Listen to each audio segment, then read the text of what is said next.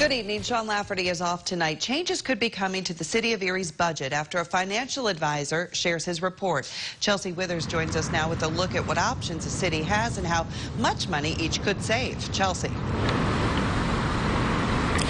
Jill, good evening. Public financial management identified 3 major areas the city needs to improve to make up for its current debt, leaving the finance team hard at work.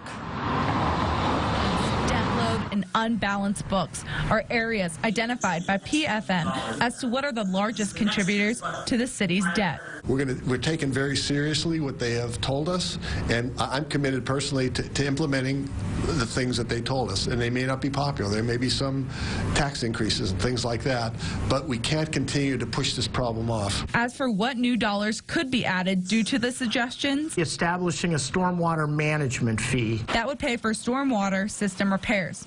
And speaking of water, one of the possibilities is selling the Water Authority. Water Authority pays us right around $4 million a year.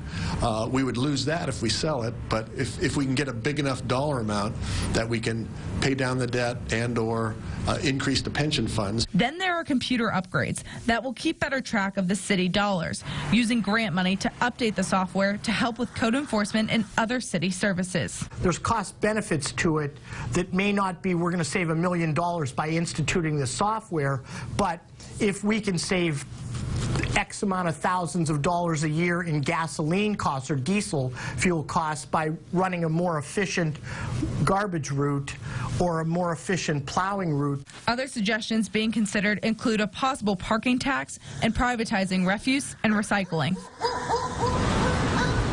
The finance expert further explained that the biggest issue the city faces when it comes to their debt is their pension fees. Now, this report will be made public for every resident who is concerned and wants to take a look at it. And if they have any questions or anything like that, well, they can come here right behind me to City Hall. The city team is encouraging them to voice those concerns or voice questions or any suggestions they have as well. Jill. Okay, Chelsea Withers live for us tonight in downtown Erie. Thank you.